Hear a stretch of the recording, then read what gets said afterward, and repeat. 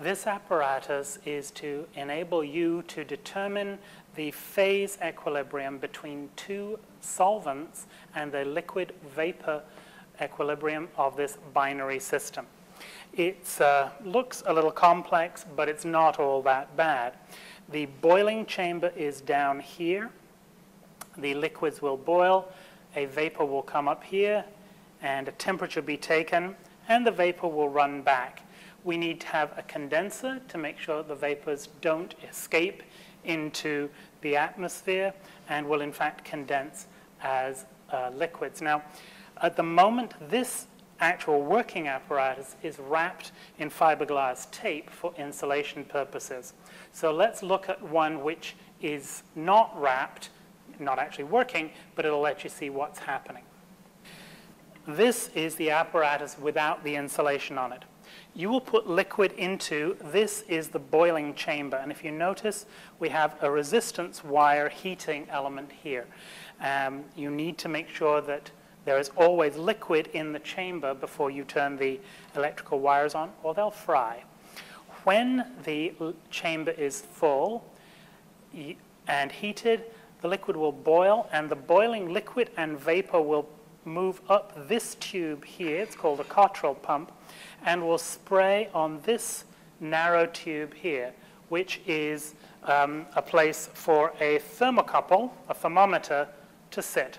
So the liquid sprays on the thermometer with the vapor, and we can take the temperature.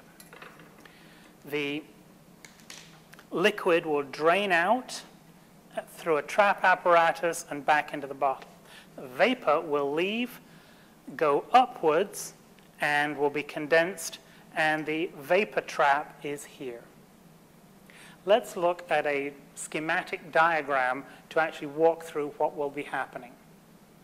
To talk about this in a schematic sense, you will fill the boiler with one of your liquids. There is a heating element, and once you turn the element on, the liquid will boil. The level of the liquid needs to be towards the top of the chamber, beginning between where the curve begins and the bottom of the tubing. The liquid and vapor will move together up through here and spray on the thermometer. This chamber is actually a separator. The liquid goes down and fills the trap and then drains back into the boiler. You can lift that, and taking a dropper, you can sample the liquid phase. The vapor phase goes out the top, is condensed, and comes back to fill the vapor trap, and eventually the vapor trap will fill and go back in again. But again, you remove the cap, check out a sample with a dropper, and you can analyze that. You'll be doing the analysis by refractometer.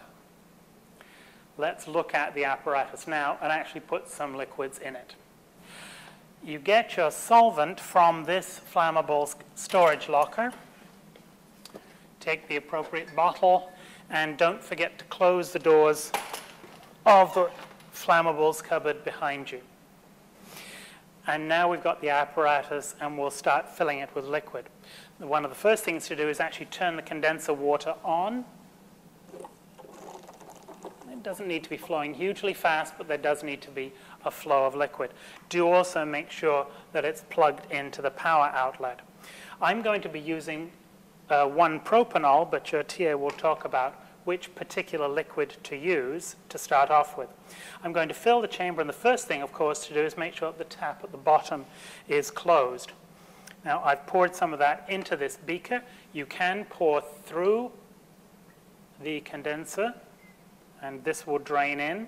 Some of this may take a while. It may be faster to pour in directly through one of the traps. You may recall I said the boiling chamber needs to be full. You can't heat unless the element is under liquid. You also don't want it too full. That's why the wrapping of insulation, it has a hole in it here so that you can check the final liquid layer.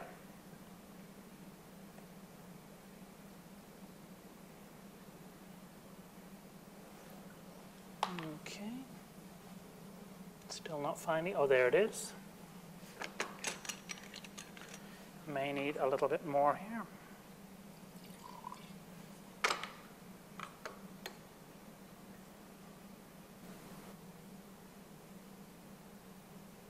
Okay, here we are. And there is the level of the liquid inside. And I do need to actually empty the traps at this point.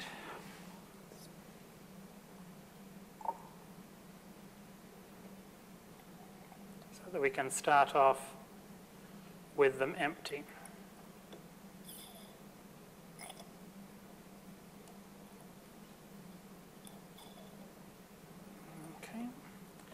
Now, sometimes when you're trying to empty the trap, the long dropper just tries to go straight down the middle. It may be helpful to try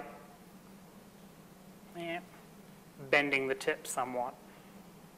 There we go. Right. So I'm now ready to start heating, and I do that with this knob. Just turn it all the way up to the top. It turns out this is about 7.5 amps. And you may notice it starts bubbling here almost immediately. Now, it's not yet boiling, but it will be very shortly. Two other things while we're waiting for this to come up to temperature. We need, of course, to turn the thermometer on. And please, it's battery operated, so please remember to turn it off again when you're finished. At the moment, that's reading 24.9. I'm not sure if you can see that on camera or not, but it's certainly room temperature. Nothing's happening yet. The other thing to realize is the caps on the traps, one of them has a pinhole in it, and that is the one that goes on the vapor trap. You may end up with a vapor lock if you don't have a pinhole in it. So this one is solid. The vapor trap has a pinhole, so it's slightly open to the atmosphere. And at this point, we wait until the boiling is happening. It's about 5 minutes later now, and we're actually boiling. You can see quite vigorous activity happening here. And the level in the liquid trap is flushing up and down. We're up around about 87.4 degrees, 87.7. So we're measuring the boiling point today in this apparatus with this thermometer using isopropanol. Now, at this point, we're starting to get some condensation happening and liquid accumulating in the vapor trap. This is actually the slowest experiment in terms of experimental time because the actual boiling does take time every time. It's quite doable and the numbers are easy to crunch, but this does take some time. We now need to wait, and the criterion is enough liquid in the vapor trap, to run a refractive index. So you need 2 or 3 drops. You need about that much in the bottom of the dropper. And once you've got that, then you are ready to move on. You boil the sample. You wait until you have got enough condensate in this trap. And then you take samples from here and from here, the liquid trap, and read the refractive index.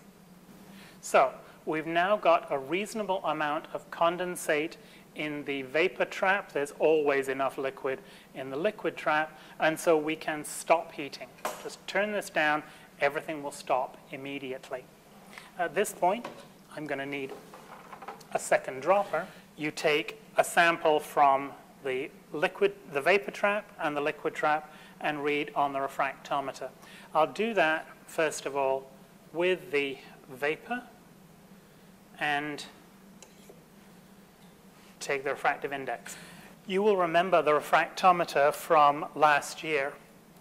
You open the jaws of the refractometer and put your sample on the lower prism. Close it again. Make sure you only use plastic droppers. Glass droppers can scratch that.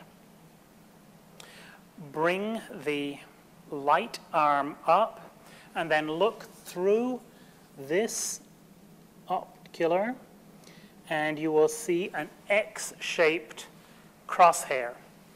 As you adjust this large knob on the side, you will see a dark and light separation moving up and down. You get the dark and light separation right into the center of the crosshairs. At this point, you do a secondary adjustment with this thumb wheel and turn it until you get the best focus you can. At one end, you'll get red and fuzzy. At the other end, you'll get blue and fuzzy. In between that, you'll get a nice sharp line. Once you've got that nice sharp line, you may need to readjust this to get it exactly in line and push the switch on the other side down, and you can read the refractive index. This one happens to be 1.3830. You need 4 decimal places, and if you can't remember, the instructions are always here for the Abbe refractometer. Now I've done 1 data point. At this point I swing the prisms open, take a Kim wipe, wipe off the prisms here, and taking the other dropper, take a sample from the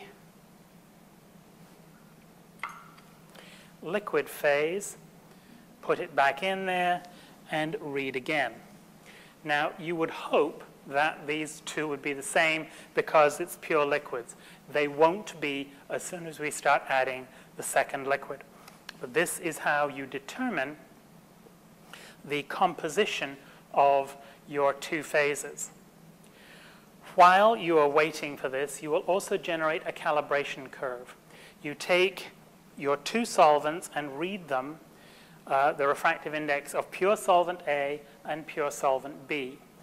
The refractive index of a mixture of 2 solvents is a direct function of the mole fraction of the 2, a ruler straight line between pure A and pure B. Construct a calibration plot to translate the index of refraction of your mixture to mole fraction of solvent B, or solvent A. As you are collecting your data, you'll have ordered triples.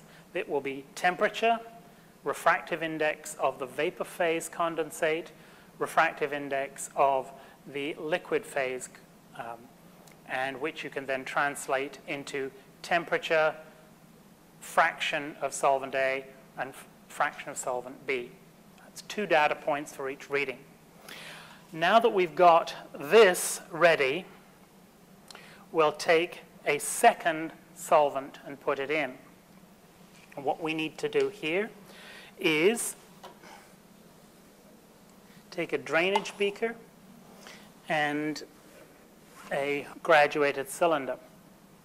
The first thing you do is drain out. The first volume is about 1 mil. So you drain out about 1 mil.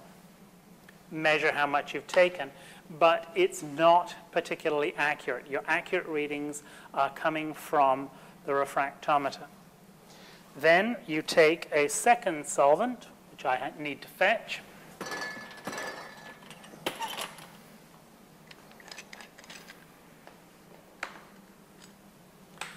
And again, with another clean solvent, add about the same amount. The best place to add second solvent is directly into the liquid trap. Now, I know from years' experience that 2 small squirts is about 1 mil. You should, in fact, measure that. And now that I've added a small amount of my second solvent, I turn the heat up and start it boiling again.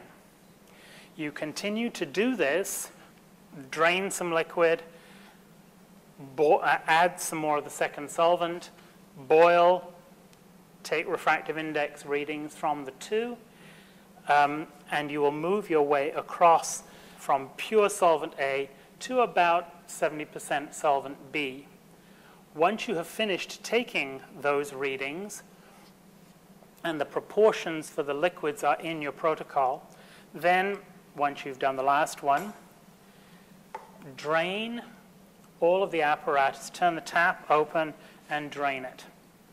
Then, once it has finished draining, put a small amount of the second solvent in to rinse everything out, drain that, and then fill it up with the second solvent, and start again from the other end of the phase diagram. That's how to use the liquid-vapor equilibrium apparatus. Two things that I need to say. Once you have got the liquid, I'm not going to let that drain now, but there will be a waste bottle for this experiment. Make sure that your solvents, when they are done, go into the waste bottle. They do not go down the sink. Thank you very much. The other is, when you have finished, just leave the apparatus empty with the taps open. Do not repeat. Do not try and wash it with water or any other solvent. If you put water in here, it becomes a third component to the mixture, and you'll get very peculiar results, or rather the next person will get very peculiar results, and we have to wait until it's completely dry. So just drain the apparatus, rinse with solvents, and leave it to dry in the air. And that's how to run the apparatus for the liquid-vapor equilibrium. Once you have finished, don't forget to turn the cooling water off and unplug your apparatus, and make sure that the refractometer is switched off.